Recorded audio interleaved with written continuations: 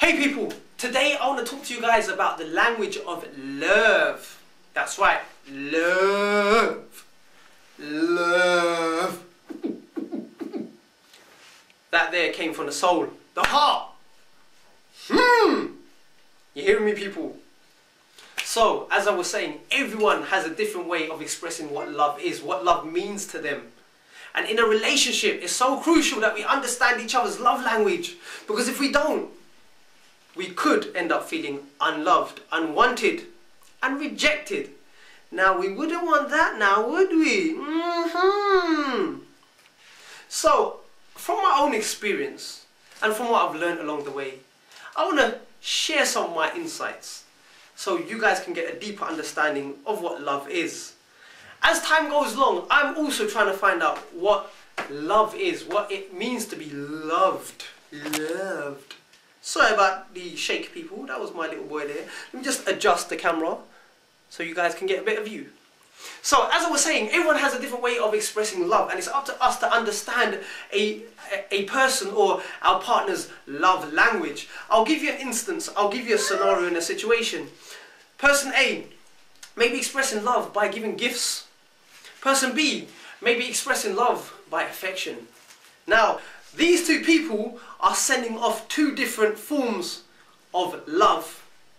And it's up to these two people to acknowledge, hang on a second, this is how this person expresses love. But if this person expresses love that way, it doesn't mean to say that you will feel loved. They may be giving love, but it might not be the love that you really need to feel to be loved. Does that make sense? So say, for example, this person is buying you gifts. Gifts are nice. And this person is pouring out their heart and soul through the gifts. But the person who is receiving the gifts might not want this. It's really nice, but they might not need this, They might need that bit of affection. They might need just comforting words or a hug or a kiss or a cuddle, as it were. This is what I'm trying to say. It's about understanding your other partner's, your partner's love language. How do they want to receive love? And how do you give love?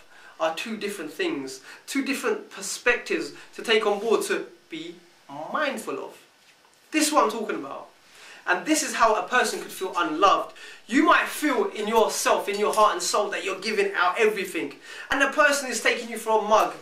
They're taking you for a ride, and all you do is give, give, give, and give out love. But it might not be the love that they're after. They might want love the way that they express it towards you. This is what I'm talking about. Understanding a person's love language. I'm going to leave you on that. Something to think about. Something to be mindful of. Something to be aware of. And if I don't make sense in what I've just said, then by all means do nothing at all. Or you could go out there and educate yourself. Find out your partner's love language. I'm going to leave you on that note. Until then, take care. Stay strong. Stay focused. And before I finish the rest of my lines, my son wants to say something. Son, do you want to say something to the viewers? Hey? Say bye. Say bye. He's saying bye. Bye. Did you hear that? Bye. So, until then, take care, stay strong, stay focused, and always live to learn to empower and inspire the lives of many as well as yourself. Bye for now. P.S. Thank you for viewing. Thank you for giving me the time to just express myself. Bye.